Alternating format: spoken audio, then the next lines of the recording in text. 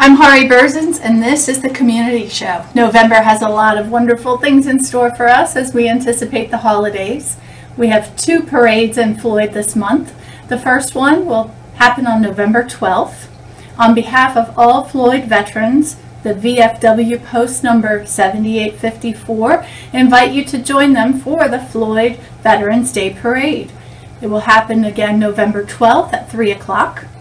It will begin at Mayberry Funeral Home and proceed north on Route 8, right at the stoplight, and end at Wood Funeral Home. If your organization would like to join the parade, contact John Phillips at 540-239-1478.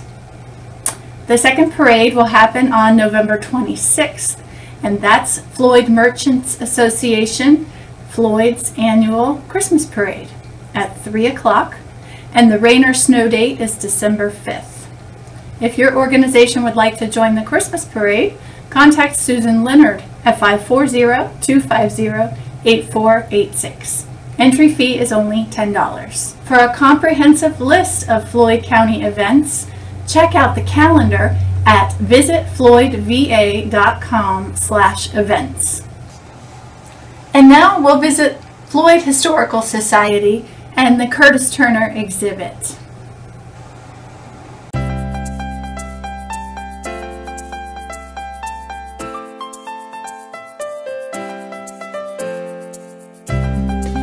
Welcome to the Floyd County Historical Society Museum, the Ridgemont Hospital. Come on in.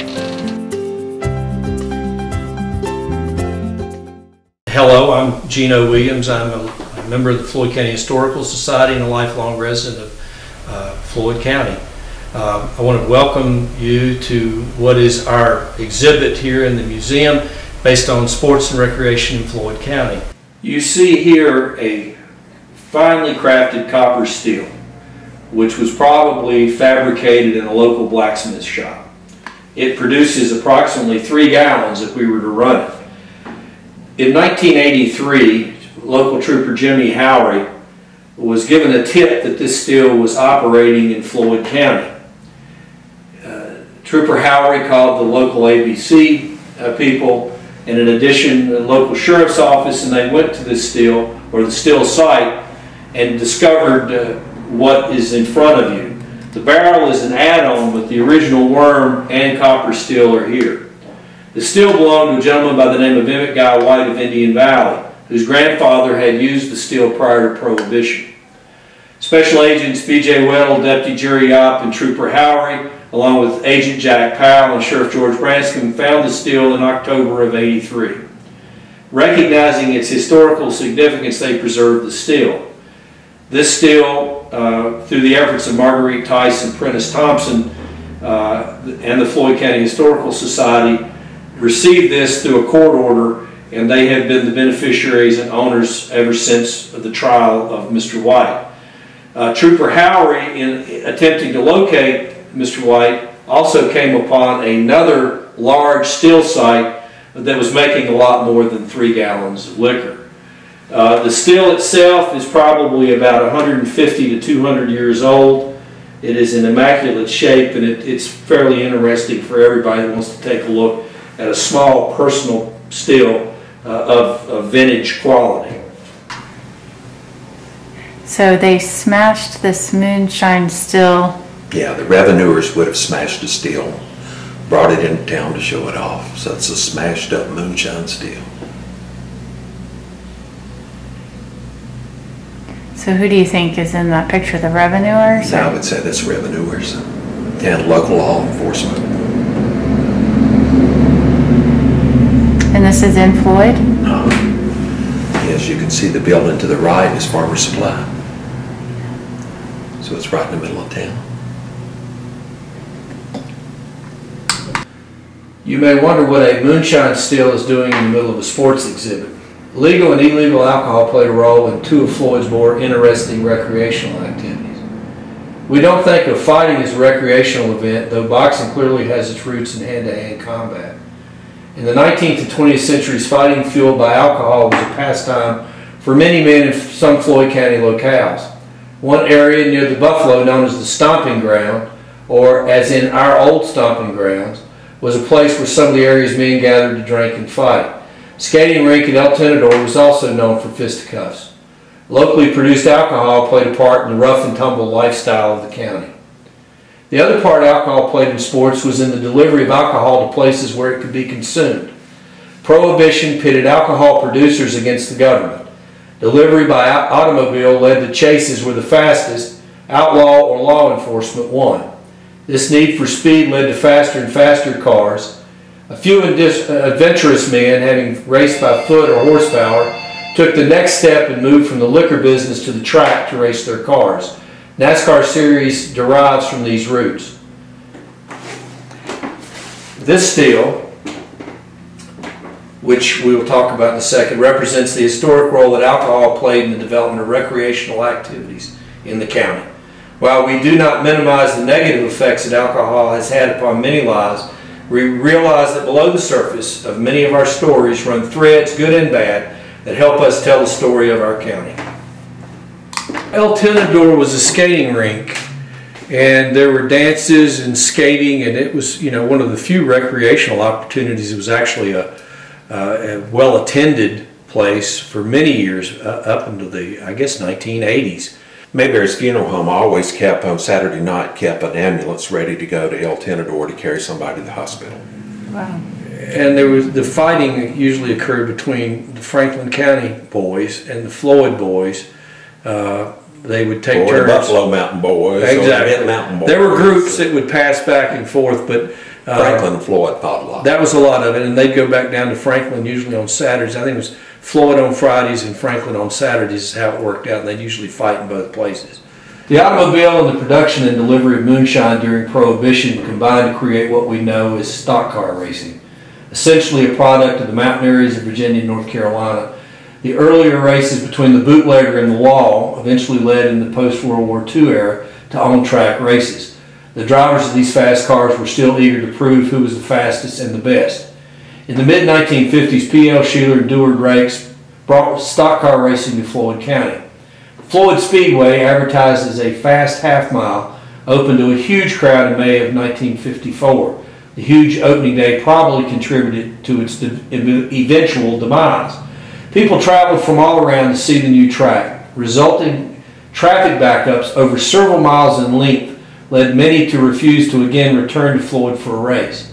Other problems, many financial, ultimately led to the track's closure in the late 1950s. 8 of NASCAR's top 50 drivers of all time did race on Floyd Speedway's track.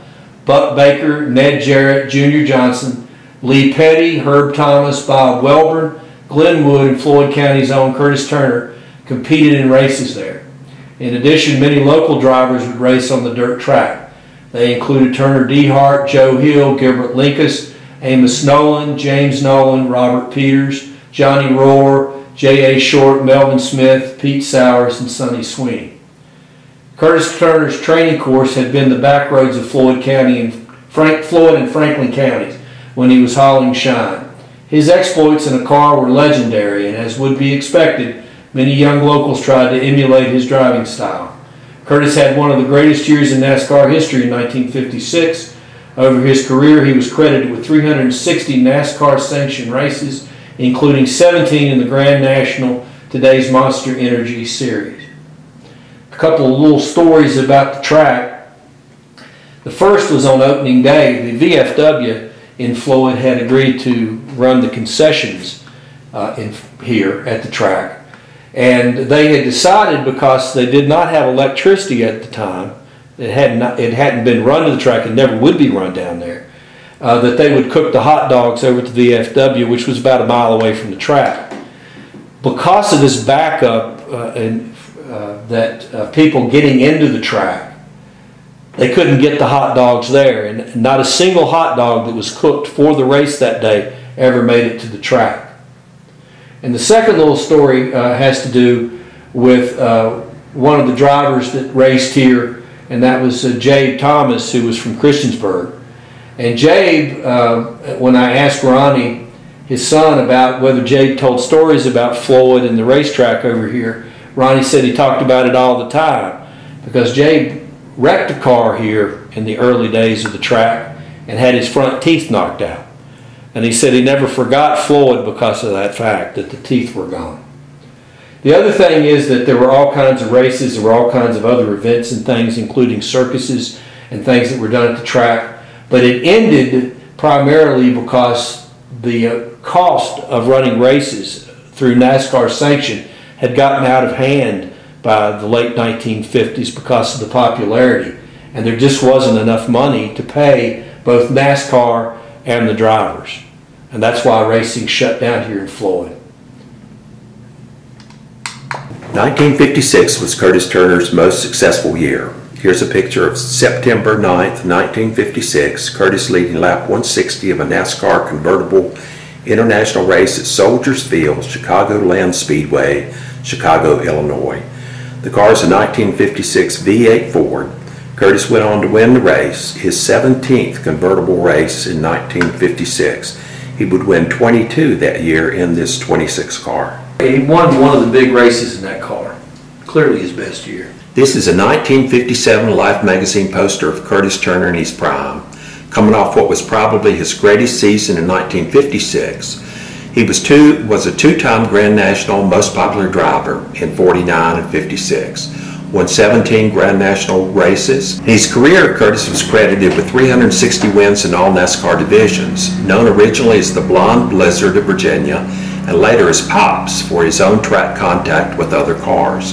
Curtis has been recognized as one of the top 50 NASCAR drivers of all time. This is a cover of Sports Illustrated, February 1968. King of the Wild Road, Curtis Turner. Curtis Turner was the first NASCAR driver to ever appear on the cover of Sports Illustrated. This is a print of Curtis in Smoky Unit-built 1965 Chevelle. Curtis became the first driver to exceed 180 miles an hour in this car, qualifying for the 1965 Daytona 500. This is the print that hung in Smokey's garage, the best damn garage in town. This is the 1965 Smoky Unit Chevelle that Curtis had placed on the pole at Daytona.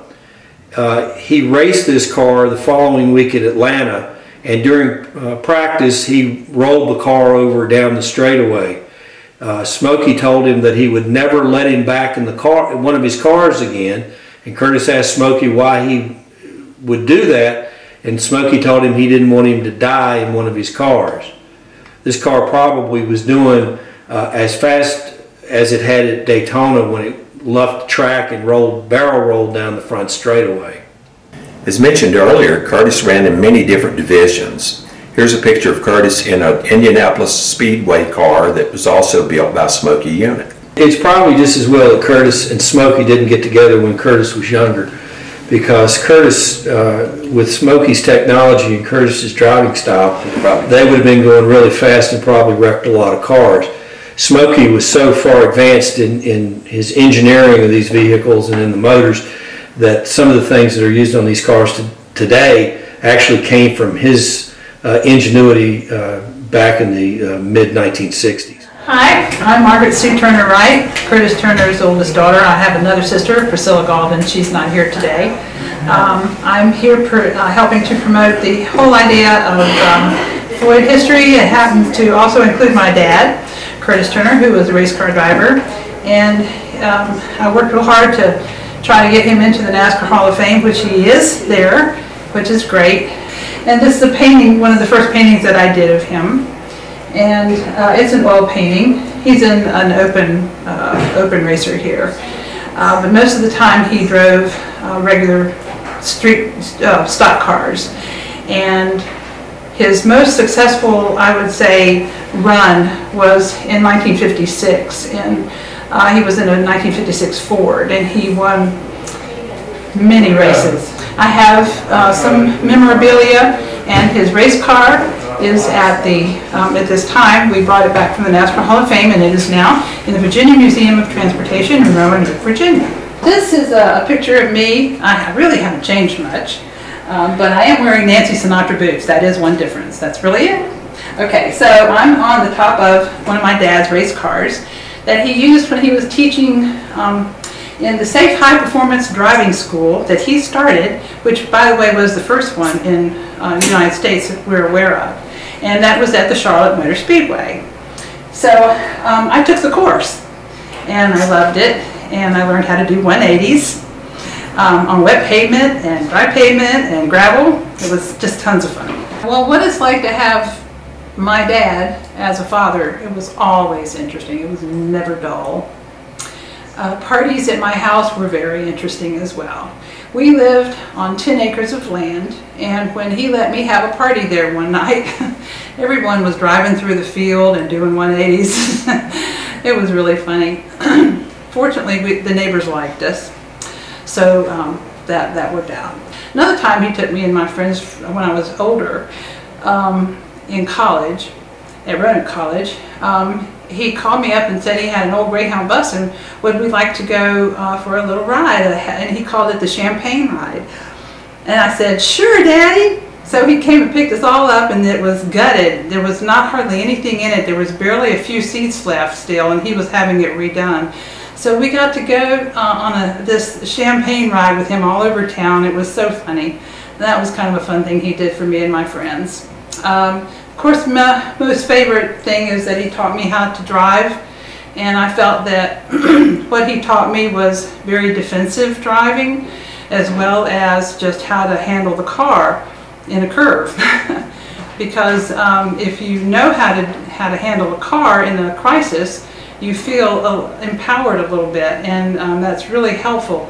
These days we have a higher center of gravity on these SUVs, and I had a person just try to cut me off the other day, and I'm going like this because it's a different kind of car now. So that's really different. But yeah, he was very inspiring to me, because even though he did not have a college degree, he really just, he pulled himself up by his own bootstraps. When he was trying to do things with build the Charlotte Motor Speedway, a lot of people said it couldn't be done, and he didn't stop, and he didn't think like that. And even in racing, he never thought that he couldn't do it. It was just not that kind of a thought that he was entertained. He just went with his spirit. He just went with what he loved. And so he became successful at it. And of course, that's great to know that if you do something you love, you're going to eventually arrive.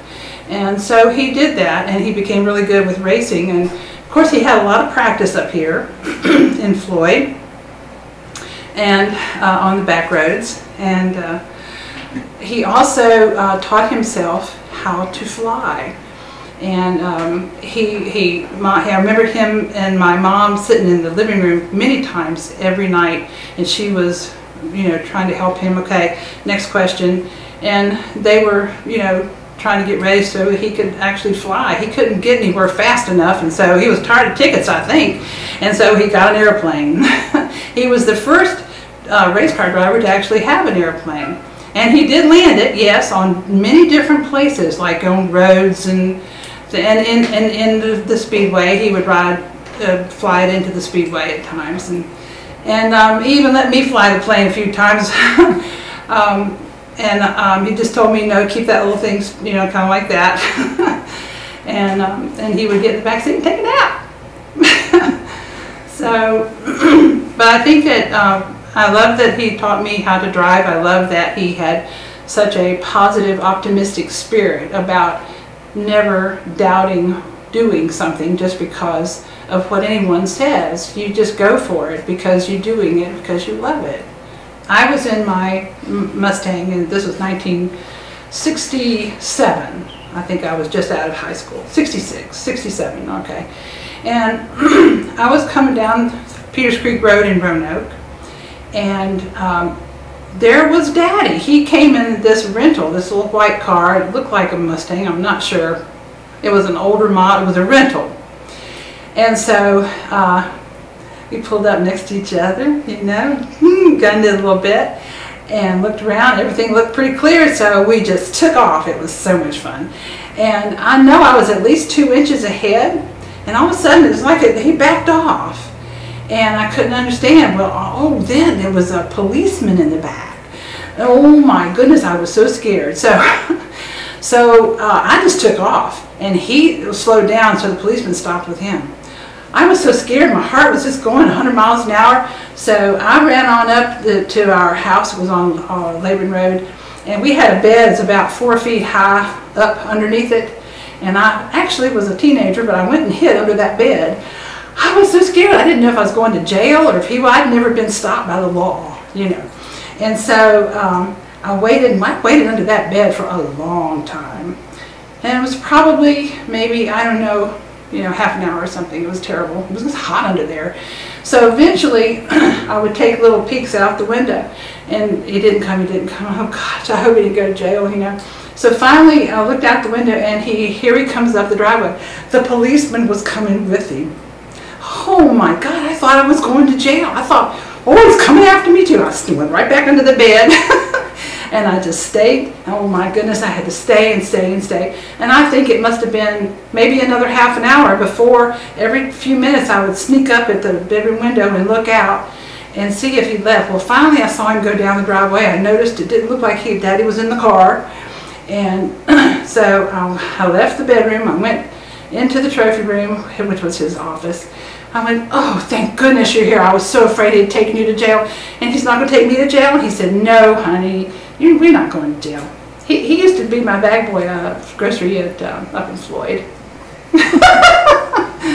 Another thing that happened at the house in Charlotte, when Daddy was testing a car for Smoky Eunuch, number 13 gold and black Chevy. Oh my goodness. It was a beautiful car. And he actually broke a speed limit when he was testing at 100. He was the first one to go 180 miles an hour, which I think most people know that. But what they may not know is that when he was actually going around in the track, they were racing, something happened and he went up in the air, and the car turned over and over and over and over, and he said it was like you could hear a pin drop. It was so quiet up there. And he came down, and he was actually able to get out of the car. It didn't kill him. It didn't do anything to him. It was amazing. And they brought that film home, and so we watched it in Charlotte. And I'm sitting there looking at my daddy flying through the air over and over and over. And I kind of thought like it might have been 10, 13 times or something. It was just incredible. And finally he came back down. So that kind of messed the car up a little bit. But one of the great things is later on when Daddy got reinstated, he was kicked out at one time, as you know. It was a big thing with Bill France, but they ended up friends. I know. Because he was actually pallbearer at my dad's funeral. But Daddy was able to get into a comeback race, and he was in his number 41 car in 65. It was great. He won it, and he drove with a broken rib. So, I mean, it's like he has such positive energy about just don't give up, just do what you love. That's the same thing over and over again. Well, in 2000, I started the online museum, CurtisTurnerMuseum.com. And the reason I started it was people really at that time did not know what he had done. They did not know his impact on racing, on the sport, how it was back in the beginning, the frontiering. There were a lot of great frontiering people back then. And he had a colorful personality as well, and he was a great showman. And as a matter of fact, Bill France brought him back into his comeback time, and he paid him to do a little show there, drive around, do some 180s and whatever at the Charlotte Motor Speedway. So he wasn't afraid to do anything, like that. And he won 360 races in all of the different associations, USAC, and as well as NASCAR and other ones, and ones that were before these major organizations were started. And so he had a big impact. And he was there at the beginning of NASCAR. He was there when they had met at the Streamline Hotel in Daytona. and he supported Bill. They were friends from the very beginning. In the Mexican road race, he and Bill France were in the Mexican road race in 1950, which is a great story in the back of my book if you happen to have it. Curtis Turner Racing Stats. You can get it on Amazon. That's just a neat little story that the news people covered. The helicopter was more interested in the way Daddy was driving than the person who was actually in first place. Well, for one thing, he was coming down the hill and he had to slow down, but he didn't have any brakes. He was coming down a mountain. And he didn't have any brakes, and he really did use the wheel to slow him down on the side of the road, on the edge. And so he just did, whatever it took, used his resources. So, there's all these interesting stories, and he was also in NASCAR, supporting it and came back to it. He was also in the meeting where they voted. He voted, yes, get seatbelts in cars. He voted for that, and he did so many things like that. So he had a big impact on the sport. It's become an international sport, as we know now. But I really wanted people back then to know these things. Nobody knew a lot of this, and they didn't know who he was. A lot of people didn't. So I was willing to go to Mexico, and I talked to the president down there. And my husband and I had gotten together some people who could give us a truck, the trailer and everything, and give us a car. We were going to get a car. We were trying to get that worked out. And we were going to put ourselves into the Mexican road race, but I wasn't going to drive the whole thing because I couldn't probably do that. But I was going to start it and then have, a team of really great racers to take over and do the whole thing. It's a week-long race, and you've got to start up high, and then you've got to reset the carburetor and everything, to adjust to the altitude. And it's just really hard on you, and it's grueling from what my dad even said. And he did great, and so that was another thing that he did. One time, Daddy said, "I bet there's timber on the moon." And he was a dreamer. And where do you get if you don't have a dream? You got to have a goal. You got to have something to inspire you, a vision within. Well, he was looking at the moon one night, and he had been selling, timber. He was a timberman by his trade that his own dad, Morton Turner, taught him. He knew every tree. He could guess from air how much acreage was actually covered with poplar or whatever. He could guess the acreage. It was amazing what he could do. And so he was one evening looking up at the moon, and he said, I wonder if there's, timber up there. If we could get up there. That didn't work out, but during that time he also thought, well, I need a lot of money to do this. I think it could work. I think we could get there. Private enterprise. He was all about private enterprise. Well, he said, I bet I could advertise on the side of a dollar bill. I could sell advertising on the side of that dollar bill, because he really wanted to do that. He wanted to put advertising on the side of the dollar bill, and he was going to sell it. He had a whole big business with it, and Senator Strom Thurmond was on it with him, and he met with different people in government to see if he could get it off the ground. And I think what happened is the government said, no, I think if you do it, no, we want to do it. So it didn't quite work out. And there's interest in a marker for his birthplace, which is up here. And so we're real excited about that and trying to get that going now. We have an exhibit at the Virginia Museum of Transportation in Roanoke, Virginia, and that's where the 56 Ford is right now, the convertible that's really cute. Has really cute wheels, I love them. And so that's down there. We're building an exhibit to have an event pretty soon, and I hope that you'll stay tuned, because I have several ways that you can get in touch with me about that. I have Curtis Turner Museum website.com. I also have Curtis Turner Museum on Facebook, and Curtis Turner the Racing Legend, and different things like that. So there's one way or another, you will know when we're having it, that's where it will be. As you can see, Curtis Turner has a colorful history and lots of connections to Floyd County. The Floyd County Historical Society is currently working on having a marker put in place to mark Curtis Turner's birthplace. If you'd like to support this effort, please make your check payable to the Floyd County Historical Society.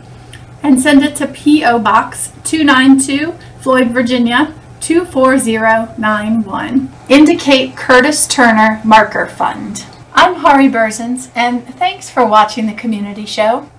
If you have events you'd like to see featured on the Community Show, you can give us a call at 540-745-2111. Have a great month.